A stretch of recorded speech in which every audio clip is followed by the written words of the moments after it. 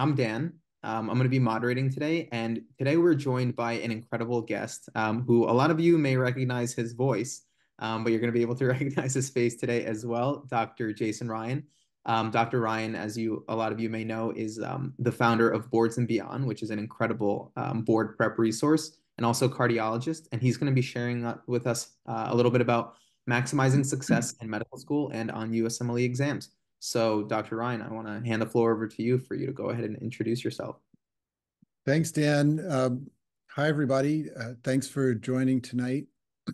This is actually one of my favorite things to do is to talk to you guys informally. For anyone who's pre-med or doesn't know, about 10 years ago, I built a website called Boards and Beyond, and I made short teaching videos to cover the topics that students need to learn for preclinical med school and the step one exam. So basic foundational topics like physiology and pathology and genetics and things like that. And it started very small in 2014 when I launched it, but I kept chipping away and adding videos. And after a while and word of mouth, it sort of got bigger and bigger and bigger until it grew into this sort of gargantuan thing that it is today. 2 years ago, I sold the company to McGraw-Hill, who I now work with. And we're still continuing to grow the website and try and spread it as far and wide as we can. In January, I actually went to Dubai with McGraw-Hill. We have Boards and Beyond in medical schools in the Middle East, which was amazing to meet people from the Middle East who knew who I was and had heard my voice in my videos. I just got back from a trip to Switzerland where we went to a conference for European medical schools, and Boards and Beyond is being used there. So it's really been a wonderful journey for me. And I owe all my success to all the medical students who have subscribed to the website over the years and used Boards and Beyond and told their friends and colleagues that it's helpful to them. So I love to interact with you guys and love to talk to you guys. So this will mostly be an informal Q&A, and you can ask me whatever questions you want.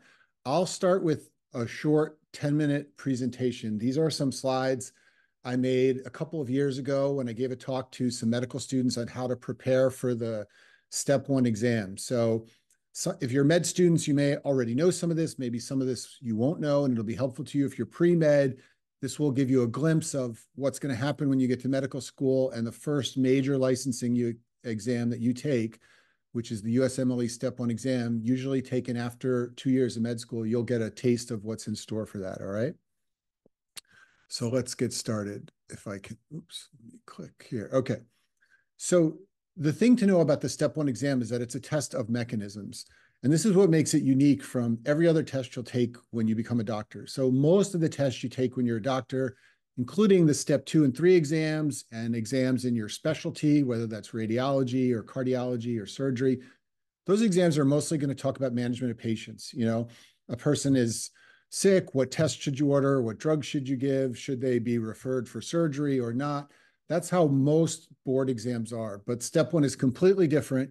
It's testing you on fundamentals of why disease occurs and how do medications work. And this is what can be frustrating for first and second year med students, because many of your teachers are clinicians and they will teach you how to prescribe the meds and what dose to choose and things like that.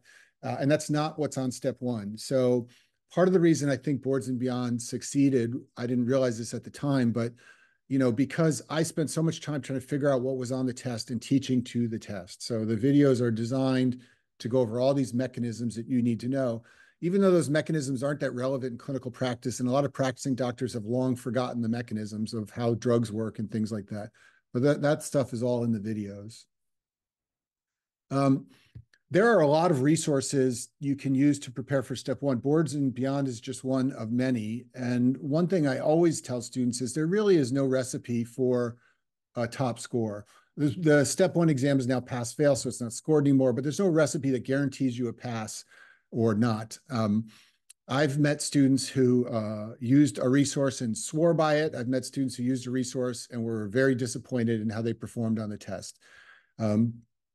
So the good news about this, if you're a student, is you can use whatever works for you. You'll hear your classmates and people above you say, oh, you have to do this or you have to do that.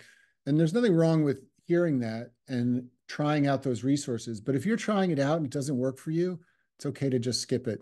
because I've seen everything skipped or used to a great extent and work out fine for lots of people.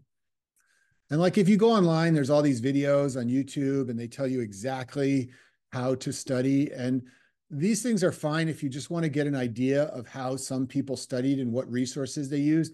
But you should never let yourself be fooled into thinking there's a recipe for a perfect score. If there was, it would have been figured out a long, long time ago, and every student would be doing it.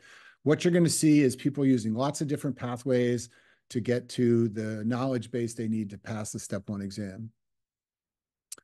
So this is just more summary of these points. Many pass to a top score, no secrets.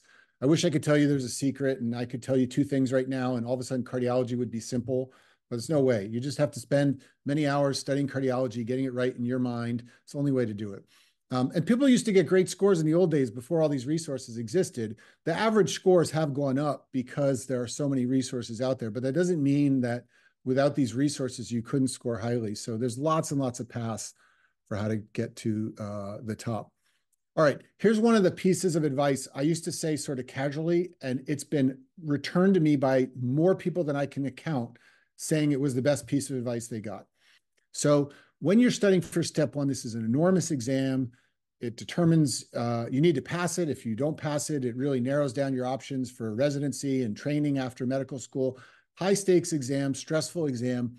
The more you talk to your classmates, the more it's going to stress you out.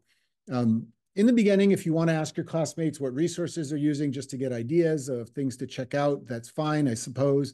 But the students that spend a lot of time saying, here's what I'm doing, what are you doing? Are you doing more than me? Am I doing more than you? Am I doing less than you? Are you doing more than me?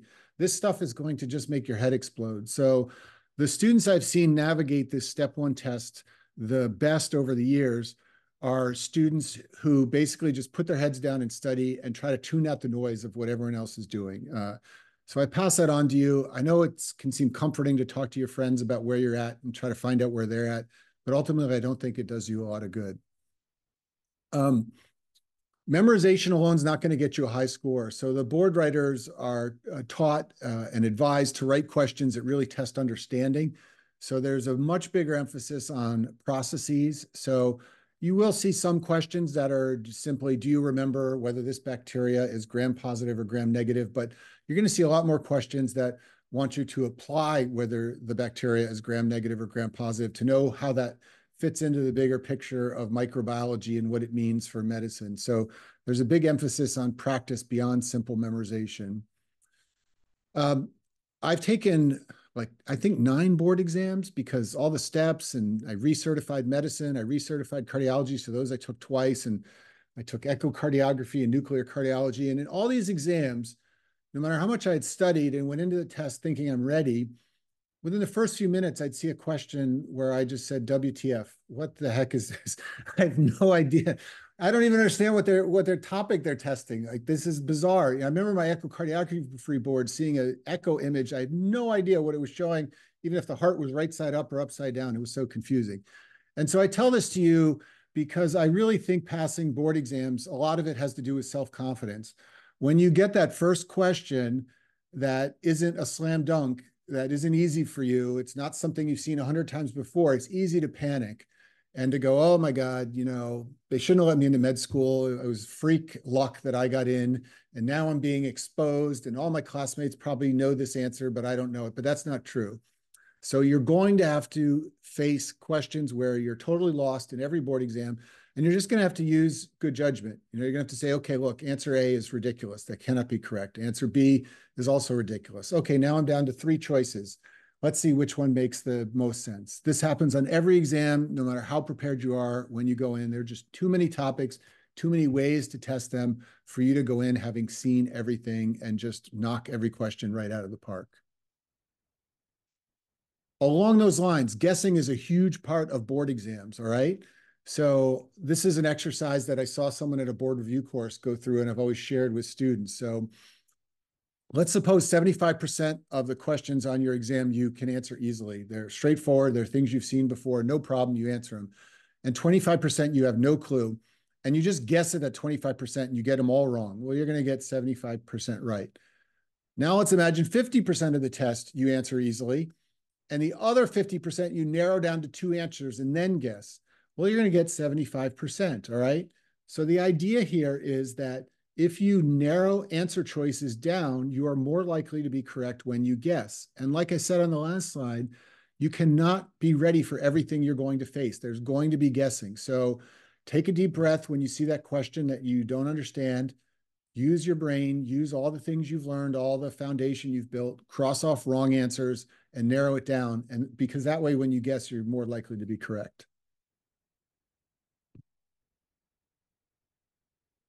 Okay, so preparation for the step one exam occurs months and years before the test. There's too much information on this test to learn it in the 6 weeks before the exam. You need to study hard in your courses. You need to review board material alongside your courses. Take time when you're far away from exams and you have some time in your hands to read primary resources like journal articles or textbooks and really build up a strong foundation. That's what puts you in the position to then use the 4 or 6 or 8 weeks before your test to really push yourself into the range where you're going to pass.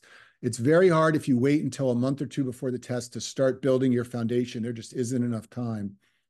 I think the step one exam takes about 6 months to prepare for, studying most days of the week, give or take. Some students could do it faster, some might take more. So, you really need to begin building your foundation of knowledge in physiology and pharmacology and pathology months before you take the exam so that you're in a position to use those weeks before to really just fine tune all your information.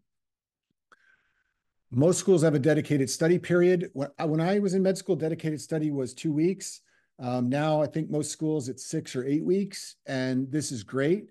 But it also can fool you, right? You can think, well, I have that 6 weeks of no classes before the exam. I'll study everything then. It's not enough time. You need to go into those 6 weeks already with a foundation. But if you do that, then what you can do in dedicated study is do lots and lots of practice questions. And the good thing about dedicated study period is key facts will stick, right? If you memorize right now all the names of the RNA viruses and you take your test a year from now, you won't remember any of that a year from now. It will all spill out of your brain because you don't use that information.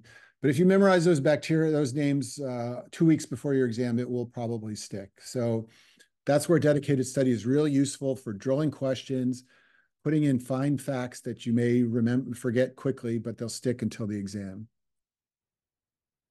All right, and then the last thing I like to share with all of you guys is that your board scores are not your destiny. There's lots of students who have struggled to pass their step exam or when it was scored who got a disappointing score, and they're now chiefs of surgery, chiefs of medicine. They have great careers. They're loved by their patients.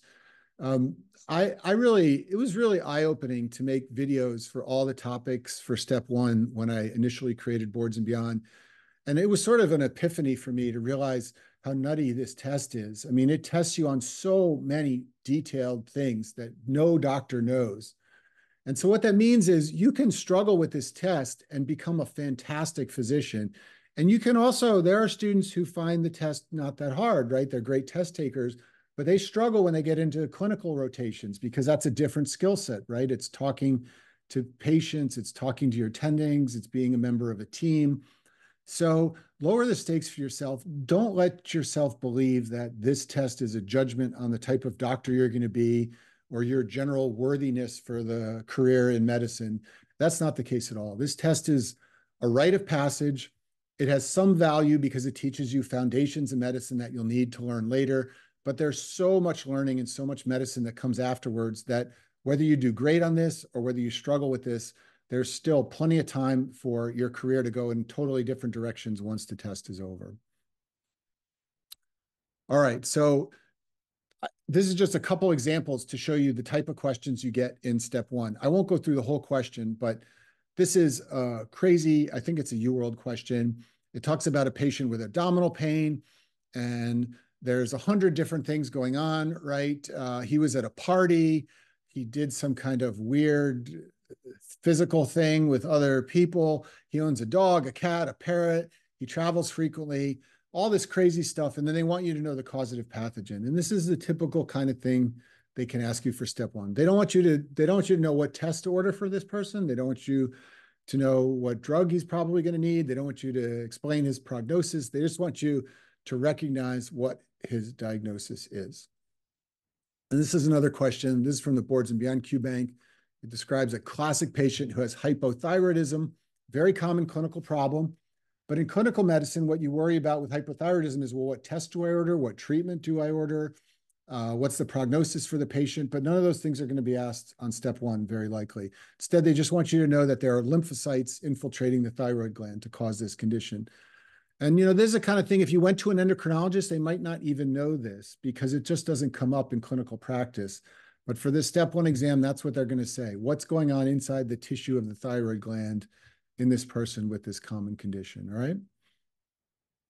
So I think that's all I've got. I'm going to let Dan take over and talk a little bit about MedSchoolCoach, and then let's open it up and talk about whatever you guys want. Yeah, absolutely. Thanks so much, Dr. Ryan, for sharing all that. It's very helpful. And again, for everybody watching, make sure you're using that Q&A function at the bottom to write in your questions directly to Dr. Ryan. And a little bit about MedSchoolCoach too. So thank you so much, Dr. Ryan, for doing this with McGraw-Hill and Boards and Beyond. And what MedSchoolCoach can offer is if you're studying for the USMLE exams and you're interested in tutoring services, one-on-one with an individual tutor, MedSchoolCoach is perfect for that. The goal is to help you become a full-blown physician. And so whether it's studying for the MCAT, studying for the USMLEs, or advising services to get into medical school, MedSchoolCoach offers all of those things and more. So, and we can go on to the next slide, Dr. Ryan, too. Okay. And it's all about getting paired with the perfect person who can help you succeed. And at the end of the day, there's so much to do well on these exams. So having somebody in your corner is always super helpful. And we have one more slide. You can go to the next slide. And this is a QR code you can use if you're interested in booking a meeting with somebody from MedSchoolCoach. But the question that I have for you, Dr. Ryan, to get started with questions before we go into all of the Q&As, can you tell us a little bit more about how you became essentially like an educator? Like, how did you get into education in the medical school space? Was this something you were always interested in, or did this sort of just snowball like you were talking about earlier? How did you end up where you are today as one of the honestly biggest educators in the medical space in the world? Sure. I always like to teach. I don't really know where that came from. Maybe I like the attention of students or, who knows what. But, I always like to teach. And I like to think about things like when I would go to a lecture in med school and it'd be very confusing. In my head, I'd be thinking, why is this confusing? Is it the words the person's choosing? Is it the way they're drawing it? And then once it sort of clicked for me, I would think, well, how could that person have said it easier? So this was just always sort of my thing. And I was a chief resident at Beth Israel Deaconess in training, and I did a lot of teaching as a chief resident. So when I became an attending, I had all these PowerPoint slides on lots of topics, a lot of cardiology topics because I'm a cardiologist, but as a chief resident, I gave talks on hypercalcemia and thyroid disease and, inflammatory bowel disease. So I had all these PowerPoints. So I was teaching in med school. I took a job at the University of Connecticut out of fellowship, and I was teaching medical students. We had a lecture-based curriculum then, and I gave a couple of lectures, but I always felt like I could teach a lot more. But, the curriculums in med school are broken down. Certain faculty teach certain things. It was established. I couldn't just teach whatever I wanted. But luckily, the internet came along, and around 2014, one of my students showed me Pathoma, which you all may know. It's another video educational website for students. And I was blown away by it. The videos were simple. The strength is not in the high-techedness of the video. It's in the power of the explanations from the narrator. Dr. Sitar, who makes those videos, is a very good explainer of medicine, a lot like I feel like I am. So that gave me the idea to say, well, maybe I should make my own website, and then I could make videos on whatever I wanted. And I already had all these PowerPoints ready. So that was sort of the light bulb moment, is some of my students showing me Pathoma and telling me I should make something like this for the topics that I teach. Initially, I started the website just in cardiology, but then requests came in, can you teach more? And I taught renal physiology and pulmonary physiology. And, eventually I just got this bug where I loved relearning these topics and teaching them. And I asked colleagues for help to make the slides. And then once I got the slides, I made the video. And, here we are 10 years later. It's been a wild ride. Awesome. Yeah, it's great. And it's super helpful to be able to hear something explained kind of like in a simple way that makes sense because there's so much information and then hearing it directly like in a straightforward way is very helpful. And getting into the Q&A now of what people are asking. So for example, Josephine's writing, that Josephine's a second year medical student, and Mhm. there is sometimes discrepancies between what a medical school teaches and kind of what their exams look like, and then what board preparation looks like. The materials aren't exactly the same, the slides aren't the same. The information is similar, but again, not the same. So, what is a way to kind of balance that? If you're talking to a first or second year medical student who wants to do well on their board exams, but also obviously wants to do well in school on their school exams. How would you suggest kind of balancing those two things? Right. This is a really common problem. So, what happens at a lot of medical schools is you'll have a lecture on, coagulation, but the person who gives the lecture maybe is a bone marrow transplanter and gets into all this detail on hypercoagulability in the setting of bone marrow transplant patients, day 14. And that stuff is not on step one. So what are you going to do?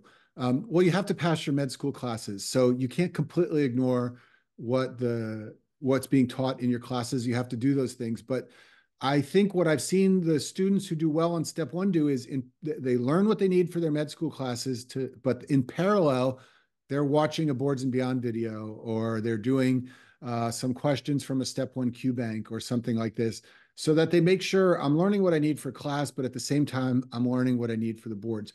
I wish that didn't happen. I wish more schools would focus on step one. And even back when I was in med school, I used to wish my teachers would teach more to step one. Some of them did, but some of them didn't. And that still happens. And it's an unfortunate thing that, as a student, you have to juggle these two things. On the one hand, learning what you need for classes and your class exam, and on the other hand, learning what you need for step one. But most med schools, even though they may not teach to step one, the topics they cover mirror the topics of step one. So you may get a lecture on the liver that goes into liver transplantation and all these things you don't need to know for step one, but they're still teaching you the liver. So when you're learning that in parallel, you can watch the Boards and Beyond video on the liver or use some other foundational resource. And that's really the way most students get through those first 2 years if their curriculum doesn't sort of match more closely to what's on step one. Yeah, I think that's good advice. Like matching the board prep resources, what you're actually doing in the medical school class. Like you said, if you're learning about the liver, then do the board prep for the liver as well at the same time, and that way you can kind of knock things out as the year goes, and you can strengthen that knowledge base as you're learning it. So thank you so much for that answer. And Miguel asks a little bit more about that pass fail kind of change with step one. Why do you think step one ended up changing to pass fail, and what are the implications of that? What have been some of the changes that we've seen as a result, and kind of what are your overall thoughts about changing board exams from score based to pass fail, in particular step one right now? Yeah, this is a really interesting history. So when step one was scored, which was only a couple of years ago now, I don't know, 3 or 4 years ago, um, it was getting almost out of hand. Like students would be accepted to med school and would start studying for step one. They hadn't even walked through the door yet. And faculty, now that there's so many resources, right? And the more people felt like the more of these resources they use, the higher their score will be. So literally from day one of med school, there were students prepping for step one because a high score could mean a career in a competitive specialty like dermatology or ophthalmology or orthopedics, and a low score could mean that those specialties were off the table. So the step one exam was sucking the oxygen out of medical education. Students were blowing off clinical skills, right? Because clinical skills, which are hugely important to medicine, are not on step one. So a lot of med schools were frustrated by that. And I also think for the students, the pressure was really reaching a critical mass. I mean, people were studying so hard for so long to just try and boost their score up 3 or 4 points. So the test moved to pass fail, and a lot of people thought, oh, what a relief this is going to be. Now that it's pass fail, students can actually breathe and they can just focus on school. But what you found is the test is still really hard. It's not scored, and that's nice, but it's still a very, very difficult test covering a vast amount of material. So when it first went pass fail, there were a lot of students who said, well, I'll just study for the 6 weeks of my dedicated study period and I should pass. And we saw a lot of failures. Um, and more than failures are bad, of course, but also what happens a lot is students just defer the test. So their school says you have to take it by May 15th so you can start your clinical rotations. And on May 14th, 20 students are in the dean's office begging for an extension because they think they're going to fail if they take it tomorrow. And when schools grant those extensions, it disrupts your rotations. You know, you're supposed to be scheduled to start surgery, to start psychiatry, but you can't because you're studying for step one. There have been crazy situations where students have actually had to take an extra year of med school to prepare for step one because they needed so much time. So that's the pickle that we're in now is it's pass fail. So nobody's gunning for the highest possible score like they were before, but how much studying is enough? It's really hard to know. Most medical students have never taken a pass fail exam. Everything's graded from organic chemistry to calculus to physics in college. So I think this is where people find themselves in a bind right now. And that's why I think what we just talked about, which is as your school covers topics, physiology, pathology, pharmacology, you learn what the school teaches you, but at the same time, you keep one eye on step one and say, what does step one want me to know? First Aid for the Boards is a great book for this. It gives you everything you need to know for step one. It's linked to Boards and Beyond now. So if you watch a video, you can click a button and see the page in First Aid pop up digitally. But you keep an eye on First Aid and say, okay, my professor is emphasizing non-Hodgkin's lymphoma, but there's Hodgkin's lymphoma and there's this lymphoma. It's all in First Aid. So you learn that at the same time. And that way, when you get to that dedicated study period, you're ready to just drill questions and prepare yourself for the exam. Okay, so that makes sense. It sounds like not necessarily, a certain amount of time before the exam that you should start prepping. It's really use resources in conjunction with school lectures in medical school. That makes a lot of sense. And so yeah, a lot of schools do offer that like 6 week window of a dedicated study period, which is helpful, but you can't leave everything until the end. Otherwise, there's too much of a risk that you might not get to a passing score because the exam is not easy. It covers pretty much all of like medicine in a No, I certain. mean, there's so much material on this test. I really feel badly for you guys. I mean, I had to do it. It's a rite of passage. You will be able to do it. You will get through it, trust me. But it is just a huge amount of material. You know, it's hard to go into one 8 hour exam knowing everything from genetics and immunology to cardiology and HIV and ICU medicine. There's just so much there. And so you just have to find a way to get it right in your head and then drill a lot and then have a foundation so you can drill a lot of questions leading up to the exam. Yeah, absolutely. Do you think that there's an actual like percentage that people like? Because I saw some questions in the Q&A. Like, is there a certain percentage of questions right people need to aim for, or it's really impossible to know just because it kind of changes based on the curve every time people are taking the exam? Like, how does somebody truly know if they're ready? I guess is it just practice exams to take first to kind of get a good sense of how prepared someone is? So most med schools, I don't know the exact number, but most med schools don't want you to fail. And they have a track record of students who have failed versus students who have passed. How are they scoring on the NBME practice exams and things like that? So if you're getting scores that aren't great on those tests, I would advise you to talk to the people at your school and find out if they can help you understand where you stand. I know at University of Connecticut, for example, they will be honest with you about if you're getting, I think it's around 64% or 5% on some of the NBME tests that historically that means you're going to pass if you're above that. And if you're below that, you're at risk of failing. They can even tell you your likelihood of failing versus passing. So I think that's a good place to start. I don't know an actual number, but generally the students that are getting 80, 90% at NBME tests usually say, I'm ready, no problem. Students who are getting 40, 50% are usually very worried. And there's somewhere in the middle where, is a gray zone. Yeah, and it's just so important to pass these exams just because they feel sometimes like hurdles in our way. But at the same time, the material that we're learning, you mentioned a few things like sometimes when people are attending, they might forget some mechanisms and things like that. Why do you think all of those things are tested? Is it just to build foundations or to build understanding of medicine? Why put so many details on the exam? I remember studying for step one and feeling like I had to know so many like genetic mutations and parts of cell cycles and pathways that it didn't feel like it was going to be relevant later on. Why do you feel like those pieces of information are tested if they're not necessarily fully clinically applicable later on? Yeah, that's a great question, which we could go out for a beer, Dan, and talk about for like 3 hours.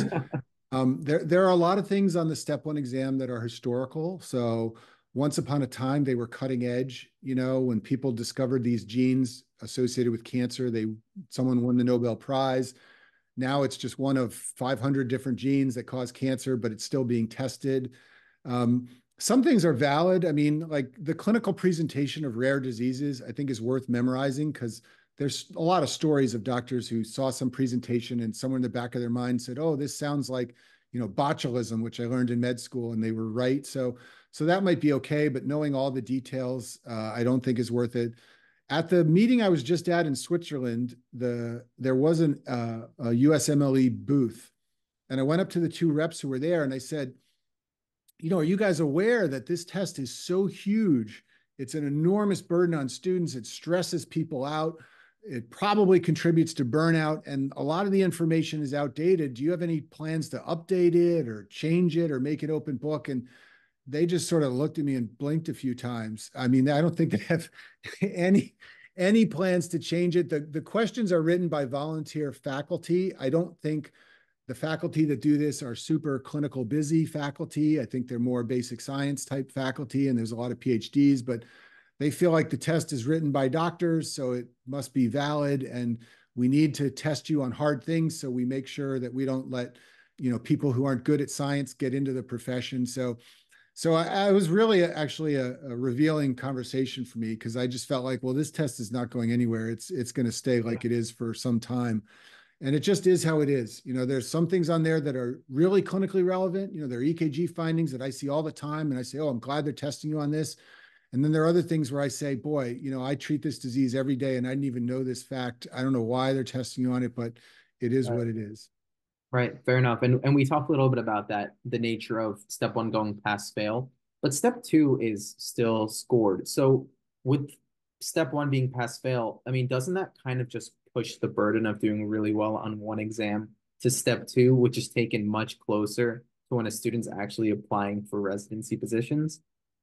It does. And it's unfortunate because, you take step two is taken usually at the end of the third year, beginning of fourth year, right around the time you're applying for residency. So you can have your heart set on, ophthalmology, and then you get a poor score on that step two exam, and all of a sudden you can't get any interviews in ophthalmology and you have to change your whole career path. It used to be that you knew after step one sort of what competitive spots you were eligible for. So you went into your third year with that in mind, saying, okay, I scored really well. I'm a competitive applicant if I want to do something that's very difficult to get into, or I didn't get a great score, so I can't do the super competitive specialties. Now you don't find that out till right before you apply. And that is a bummer for students, for sure.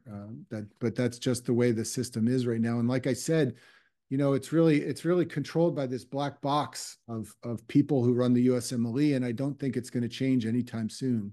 Right. And like you mentioned, these tests are they have such a high impact on future career and they're just so important. And that's why we're even having this webinar to explain like there are amazing resources out there to help tackle this. And that's why Boards and Beyond is so helpful. Are there other, you mentioned first aid, right? We talked about Boards and Beyond in particular. Are there other like core resources that you think are important to use, or are there kind of ways to study? Because one thing that's super kind of popular now is spaced repetition, like Anki flashcards and things. Are there certain things somebody definitely should be doing to prepare, and certain resources someone should definitely be using? I wish I could tell you an answer to that was accurate, but I've talked to so many students who've succeeded in so many different ways. There are students who say, I never would have passed step one without Anki.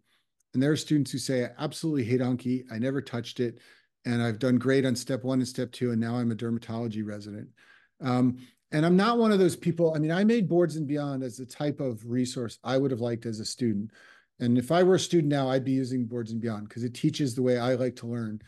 But I am aware that there are students who don't like the videos. They find them, they don't remember them, they find them boring, and they find some other resource more helpful. So, what I usually tell people is you need some kind of foundational building resource like videos, textbook, whatever. Amboss has all these study sheets and study guides you can read through. Pathoma has videos. You need something to build your foundation so you know the underlying science. And then you need some type of practice question resource. And, you know, the big ones are UWorld and Amboss. Boards and Beyond has a question bank too, which most people use right after the video to just test themselves and see if they learned what's in the video. But you know, that combination of a foundation building resource and questions is what most people do.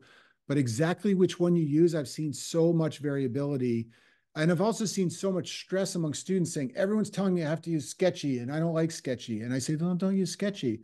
Oh, but I heard I won't pass without it. No, no, no. You can definitely pass without it. You know, you can pass without Boards and Beyond. You can pass without UWorld. You can pass without First Aid. It can happen.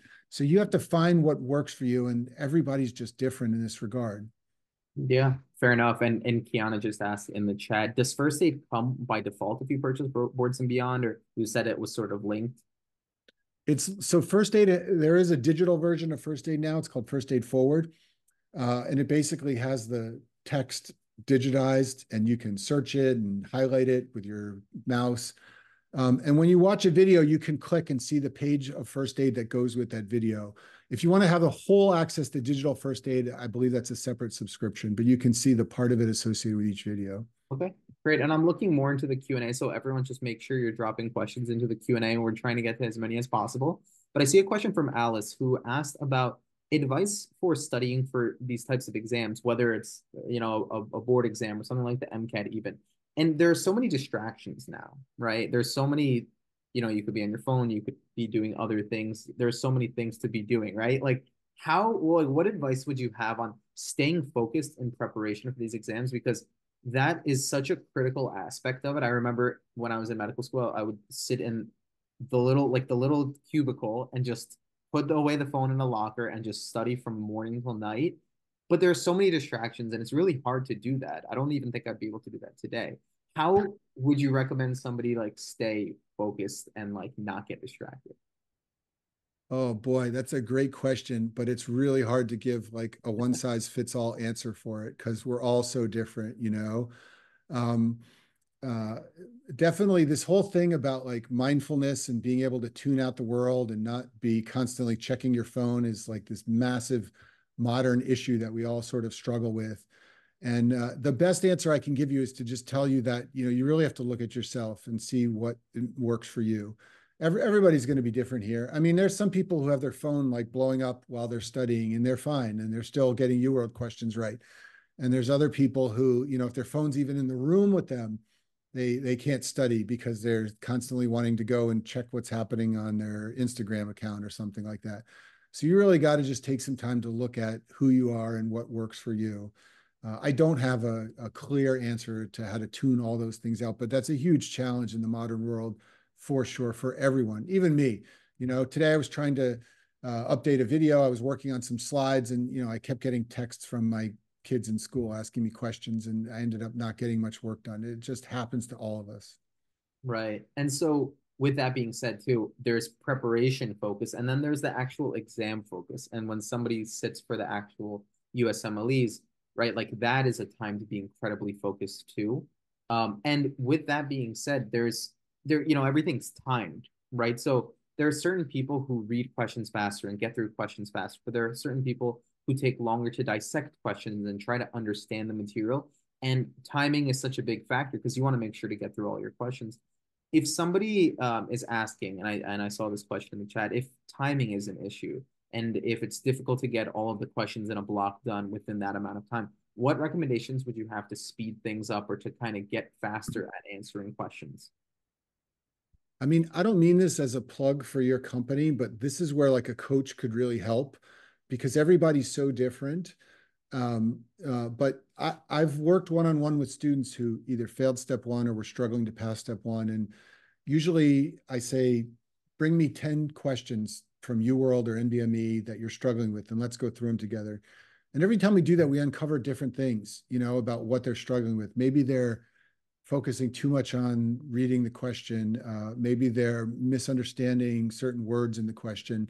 But probably the solution is going to be individualized to you. I mean, as a general thing, you need to practice with a clock so you get used to the timing. And you know that if you've spent 2 minutes on one question, you need to mark it and move on and come back to it later so that you don't end up spending 15 minutes on that single question. But there are so many unique things that could trip you up like that, that I don't know that there's going to be a one size fits all answer for why someone is running out of time versus a different person running out of time. You coach people, maybe you see this more than I do about what, you know, Yeah, causes students to have absolutely. this issue. Absolutely. I think that individual aspect is so important of it. And there are courses that people can take and they're kind of like review courses and things like that. But there's nothing that's exactly the same as really sitting down with one-on-one with somebody and going through questions and going through the approach to questions. Because like you said, this is I know kind of a repetition thing, right? You really have to get through a lot of questions, get through the material, get through a lot of the questions for practice and just reps.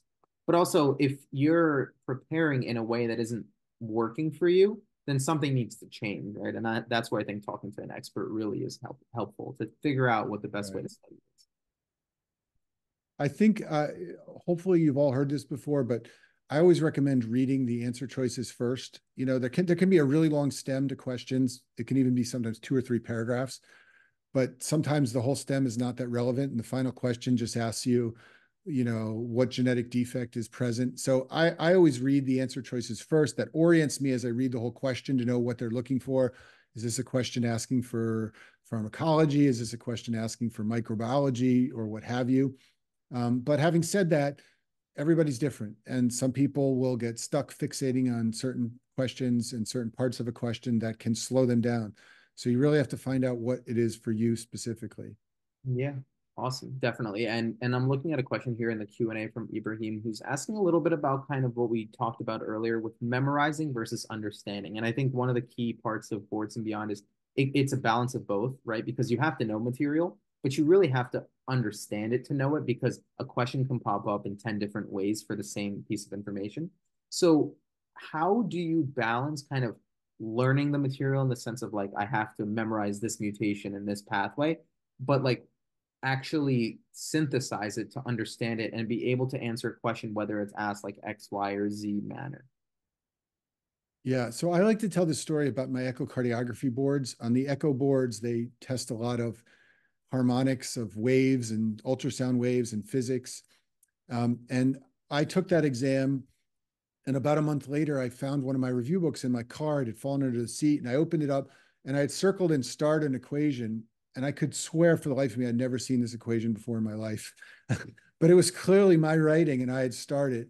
And I think that just reminded me of how quickly you forget like detailed information that you don't use. Um, so for fine detailed information, you're best memorizing that closer to the exam. Further out from the exam, you're much better off understanding general processes and principles and things like that.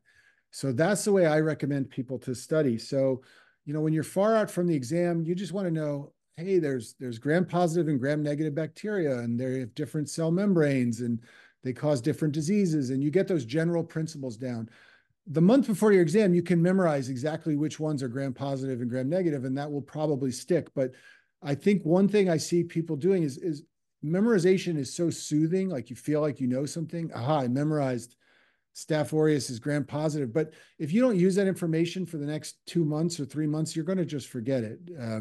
Even I've made videos and gone back to them years later, and I'm like, oh, how did I know all that back when I made that video? Because it's on a topic that I don't think about all the time. So I think memorizing and drilling fine detailed facts is best done 2, 4, 6, maybe 8 weeks before the test. Further out than that, you're much better off focusing on general principles. And this affects how you study. So let's say it's 4 months to the exam and you're doing an MBME question bank, and you see a question and you recognize this is giardiasis.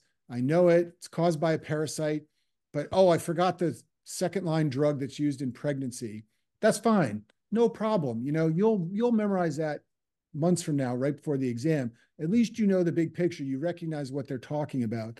And I think that's the way to get ready. Further out from the exam, you're looking at broad principles. Do you understand what's happening in this patient's body in this clinical scenario? Close to the exam, drill those details so they stick in your head. Perfect. Looking again into the Q&A portion, Alexander's thanking you for Boards and Beyond, saying like, thanks so much for You're creating welcome. this essentially. But somebody anonymous is asking about an extension option for Boards and Beyond. And that actually leads me to a question I have for you.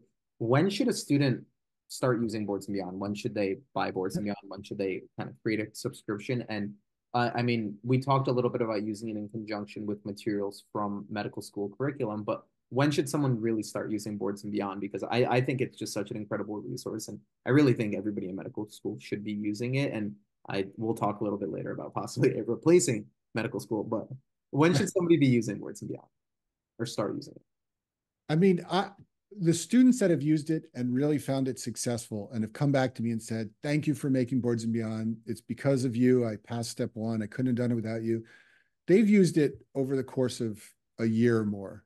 There's just too much information to binge watch it in a month before your exam and have it stick. So the students that have told me it's been the most successful for them, they did what I just described before. They subscribed beginning of first year or maybe second year.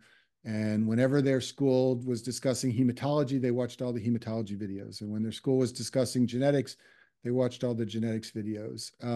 So you can certainly buy it whenever you want, and you can try to cram it in, but I think you're better off using it as like a slow burn where you watch a few videos every week or every month, and then move on to another topic the next week or the next month, and use it sort of step by step with whatever your school is teaching you.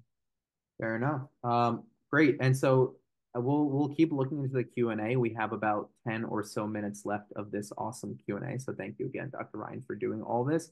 I wanted to ask you a little bit about kind of your thoughts on medical education. I know I just touched on it, but it feels like medical school is changing. It looks like, if a school is having their lectures posted online, or if there's an option to like go in from Zoom, or, go onto a webinar from home, feels like a lot of people aren't even going to class anymore, just watching videos from home and learning the material that way.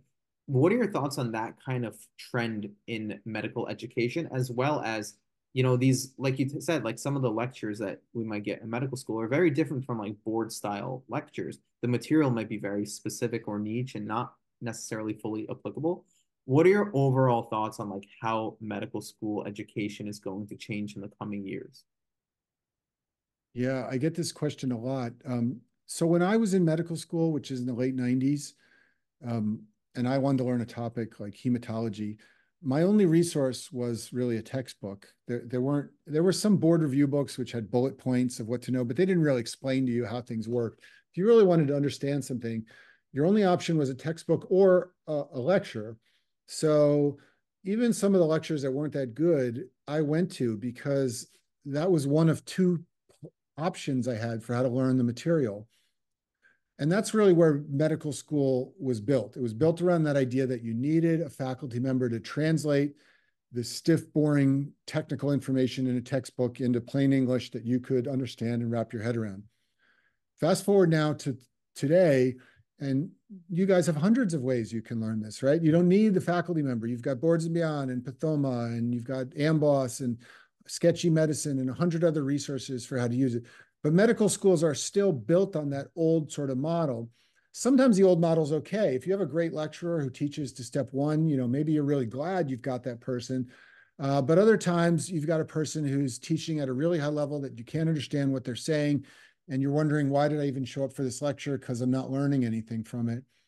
I think we're in a transition period. I think when Gen Z is in charge of the medical schools and the dean, was born in 2007, at that point, probably a lot of this will look differently, and people will be more open to saying, what do we actually need to do in person with our own faculty versus what can we just let the students go and learn on their own with some resource that we buy for them. But I think we're in a transition period now. It's different at every med school. I've seen some med schools that are really, med schools buy Boards and Beyond for their students. Some of them assign Boards and Beyond for their students. Schools buy UWorld for their students. And we've got other schools that don't do any of those things at all. They say those resources are not helpful. You need to come to class and learn from us. We're the only ones who know. So everybody's stuck in a different phase of this process. And I think it's just going to take time to work out. And one thing I'll say is, it's really easy to get your blood boiling as a med student and get all upset at this. You have to pick your battles in life. And if you're a second year med student, the boards are 6 months away. Try not to focus too much on the fairness or unfairness of it. Just like get past that board exam. And, when you're the dean, you can come back and raise hell and change everything, right? But for now, this is just the way it is, unfortunately. Yeah, it is the way it is right now. But as the years go by, I feel like the education system is changing. So you never know how things are going to look in the future. I agree. And so when somebody's taken step one and they move on to clinicals, are there ways for somebody to prepare for clinicals better? I know Boards and Beyond does preclinical education. Are there Boards and Beyond resources for the clinicals, the wards, and kind of how to excel on clerkships? Yeah. So take this with a grain of salt because I created Boards and Beyond. And what I'm about to tell you about is a Boards and Beyond resource. But we launched a resource that we started building before I sold the company to McGraw-Hill, and then McGraw-Hill took it over the finish line. It's called the Clinical Confidence Series. The videos were not made by me, so I'm not, at least I'm not self-promoting my own videos, but they are videos that teach you all the things you need to know for clinicals that you didn't learn preparing for step one. So I'll give you an example. I had a student of mine who was an excellent student, did great on step one. He ended up going into dermatology. And the first day of his medicine rotation, his attending said, "What do you want to do for this patient with high blood glucose?" And if you've done UWorld questions or MBME, the first answer is always metformin, right? That's the first line drug for diabetes. And that's what he said. But no one ever told him that in the hospital, we never use oral drugs for diabetes. We always use insulin, right? Um, so this is the kind of thing that you're not going to learn from studying for step one. He also told me when he went into the operating room, they said, "Can you hand me such and such a tool?" And no one had ever taught him the names of all the tools in the operating room. And many of his patients had different types of IV lines. They had cortices and triple lumens and PICC lines, and he didn't know what any of these things were. And this has been true since I was in med school. You basically just spend your first few weeks or months on clinical rotations embarrassing yourself by asking, what are all these basic things that everyone seems to know, but no one ever told me? So the Clinical Confidence Series is built around those principles. There's one for pediatrics, one for OB, one for surgery, one for hospital medicine. And they teach you all those things you need to know. And the students that have used it have told me this helped them be a superstar in rotations because they just knew stuff. They knew like what the different diet orders were. They knew what to order at the time of discharge. They knew how to schedule follow-up appointments. These are all things outside the scope of board exams. You would never see a question about any of these things in board exams, but they're part of what you need to know to function in the clinics and the hospitals. So I think that's a great way to get ready. And a lot of students it's a very new resource, only been out about a year, but the students who've used it have given us fantastic feedback. I think it's just waiting to pop. It's still not that well known, but the more people that find out about it, the bigger it will get.